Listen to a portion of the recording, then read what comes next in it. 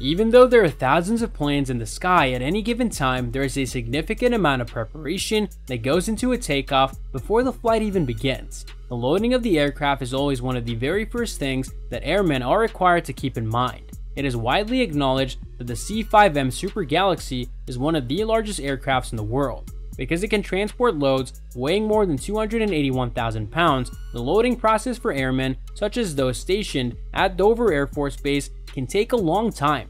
Both the front and rear doors of the aircraft may be opened, which was a design decision made with the intention of making life easier for the flight crews. Because of this, ground employees are able to load and unload freight simultaneously from both ends of the vehicle. The airplane was built with the capability of transporting a military force that is completely geared up and ready for battle to any location on the planet. Hello everyone, and welcome to another video. Today, we'll be looking at why this US plane needs 28 wheels to land. Yeah, you heard it right. So, let's start our video. According to the Air Force, the plane was not only designed to complete this duty in a short amount of time, but it was also developed to deliver supplies that are necessary to assist in maintaining the combat force. However, because the C-5 was intended to carry such a substantial payload, the designers at Lockheed Martin were tasked with devising a method by which the aircraft could transport the cargo. The C-5 series of aircraft was designed to feature 5 sets of landing gear with a total of 28 wheels. The first aircraft in this series was delivered for the first time in June of 1970. It has a 6-wheel landing gear arrangement with 2 wheels in the front and 4 in the back. It also has 2 wheels in the front. It is able to rotate both when it is deployed and when it's not being used. The landing gear makes use of this mechanism that many airmen refer to as a swing in order to take up as little space as possible while it is stored. The landing gear is the primary component that makes the C-5 useful for a wide variety of missions due to its adaptability, primary function, and the fact that it enables the aircraft to carry substantial payloads. According to Lockheed Martin, ever since the C-5 was first put into service, it has been an essential component in the formulation of a national policy due to the factors listed above. Given the significance of the landing gear on the aircraft, it is absolutely necessary for the crew to do a pre-takeoff inspection of the landing gear. These examinations frequently involve analyzing characteristics like alignment, wear, corrosion, and bent parts or gears, among other things. In addition, inspections like swing tests are performed whenever there's regular maintenance or when repairs are being done.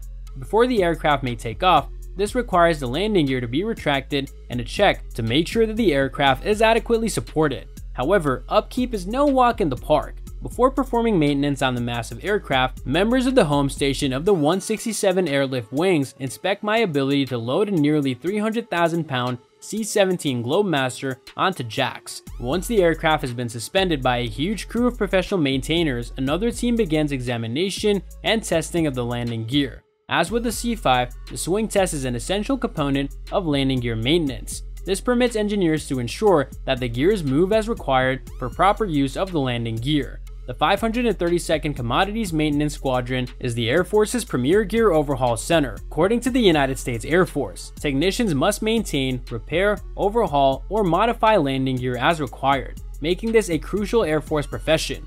The maintenance squadron disassembles the landing gear so that technicians can examine all the components and quickly identify the problem.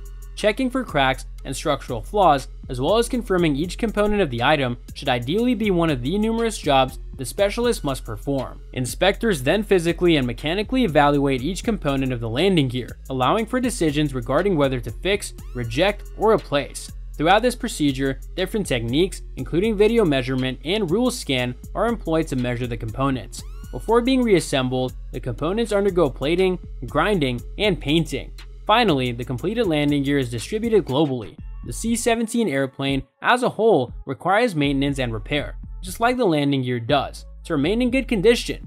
The C-17 Globemaster is a cargo airplane built for the rapid strategic delivery of soldiers and all types of goods for the maintenance of operating bases or deployment area bases. Because the aircraft is meant to be adaptable, it is essential that its components remain current and in good condition. The 305 Maintenance Squad examines if the aircraft is fit for flight. A pre-flight check may involve a visual examination of several aircraft systems. However, the 305 Maintenance Squad specializes in more thorough and extensive examinations. The flight controls are inspected as part of the aircraft's maintenance team's extensive examinations. The aircraft are inspected on a rotational basis every 120 days. When it's the C-17's turn, it is brought in for extensive inspections that its normal timetable does not permit. During the daily schedule of the aircraft, however, it is utilized for numerous missions. Depending on its objective and destination, the aircraft must first be loaded with goods or personnel before it can take off. According to the Air Force, the maximum payload capacity of the C-17 Globemaster is roughly 170,000 pounds, with a maximum gross takeoff weight of over 500,000 pounds. However, it is necessary to arrange cargoes before each mission. With such a high storage capacity, loading the adhesive master is difficult. Frequently, other ground and maintenance technicians provide assistance. The C-17 Globemaster uses vehicles to transport large equipment up a ramp and into the airplane. Once the cargo is inside the aircraft, it must be secured to prevent any movement during the flight. The C-17 Globemaster is one of the only few aircrafts capable of transporting the M1 Abrams tank. These extremely sophisticated weapons of war weigh over 60 tons and measure over 10 meters in length. And that's all for today's video. What are your thoughts on this? Let me know in the comment section down below. I hope that you found this video interesting, and if you want to see more videos like this, please consider subscribing to my channel. See you in the following video with some more of the latest updates, and until then, stay tuned.